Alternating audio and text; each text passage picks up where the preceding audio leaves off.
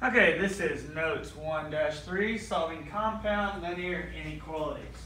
Okay, on these here, and I'm going to stand in front just for a second, I call these AND. These are AND statements, okay? The ANDs, if it has two inequalities, and then it has the x in between them, then that's an AND. And how I give an example of that is, so you go to the vending machine, and you had enough money to buy chips and a drink. Then you would have chips and a drink. So it goes from this point shading in and also this point shading in. So they would actually overlap. Never on an AND, one that has them separated, okay, or I'm sorry, in between, the x in between, will you ever have them go in the same direction or opposite directions. Okay, now if we looked at one like number 4 on our notes, okay, number 4 on our notes is an OR statement. That would be if I went to the vending machine, I didn't have enough money to buy both, so I'd have to choose, let me get a little lower here, I'd have to choose chips or a drink. So the graph will point out away from each other, each one of those. They will never point in the same direction and they will never overlap if it's an OR. So that's a good way for you to kind of check your work. You'll see more of what I'm talking about as we progress through this.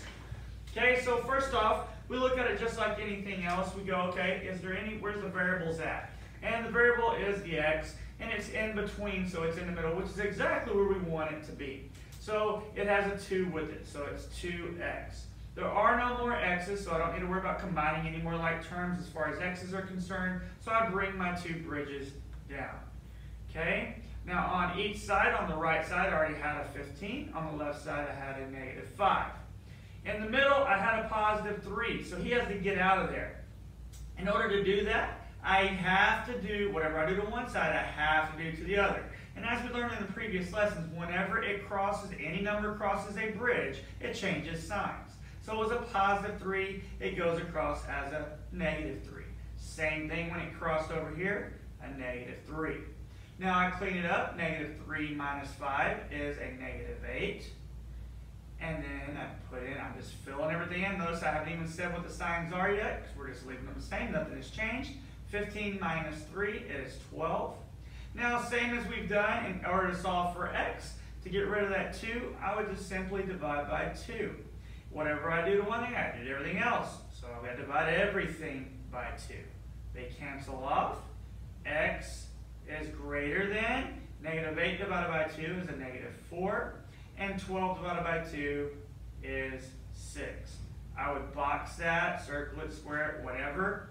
That is one part of my answer. Now I have to take this and put it on the number line.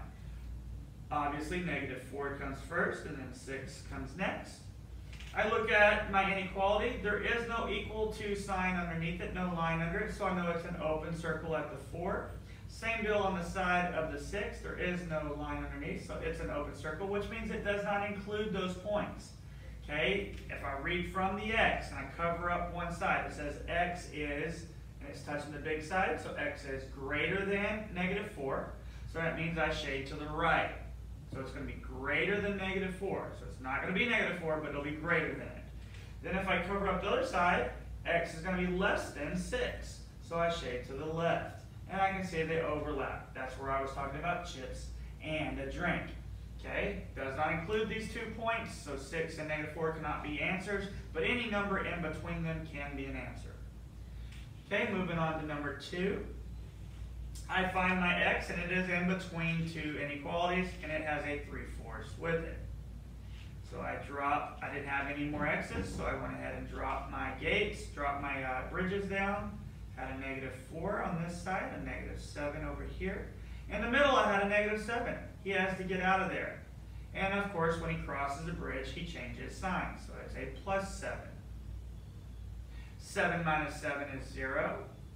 Is less than or equal to 3/4 x, which is less than or equal to -4 plus 7 is a 3. Now, I want to get rid of the 3/4. I don't want 3/4 x, I want x. So in order to get rid of a fraction, we multiply by the reciprocal. So I'm going to multiply by 4/3. Again, whatever I do to one thing, I have to do to everything else. Those cross out with cross multiplication. Leaves me an x. Bring down my signs. Anything times 0 is 0. 3 times 4/3, that's 3 times 4 is 12, divided by 3 is 4. Go ahead and box it, circle it, square it, whatever. Put them on the number line in numerical order. I've got 0 and 4. I look at the 0 side, and it has an equal to sign underneath, so it is a closed in. It does include 0. Same thing with the 4. It has a line underneath, so it is also equal to. And if I'm reading it, I cover up one side. X is greater than or equal to 0, so it's shade to the right. And I cover up the other side. X is less than or equal to 4, so shade to the left. So it does overlap chips and a drink again. Now it could be any solution. It could be the numbers in between, or it could be 0 and 4 as well, because it is inclusive of those, because it's equal to. Moving on to number 3. On number 3, I have a negative outside parentheses, so now I have to distribute that through. So I go ahead and like to put a 1 there, so it's negative 1 distributed through. So negative 1 times x is negative 1x. Negative 1 times negative 1 is a positive 1. Now I bring down my signs, bring down my ends, and I'm right back to where I was on 1 and 2 to start. So I find my x's in the middle, so I go ahead and write it down, negative 1x, bring down my bridges. I have a 4 over here and a negative 4 on this side. I've got to get this 1 out of here. This positive 1 has to go across both sides. Positive 1, when it crosses, it changes to a negative 1. Clean it up. Negative 1 minus 4 is a negative 5. 4 minus 1 is 3. Now I've got to get rid of the negative 1. I don't want negative 1x, I want x. So when I divide by negative 1, bells and whistles go off. Beep, beep, beep. I divided by negative. That tells me I have to flip these two inequalities. So this one is no longer a greater than, it is now a less than or equal to. And this one is no longer less than, it is now a greater than sign. So negative 5 divided by negative 1 is a positive 5. 3 divided by negative 1 is negative 3. I circle it, box it, square it, whatever. Numerically on my number line, obviously negative 3 comes first, so I put it over here, put my 5 over here. On the 5 side, it is equal to, so I will have a colored in circle here. That means it includes the point of 5. Over here on the other side though, the negative 3, it does not have an equal to, so it's an open circle.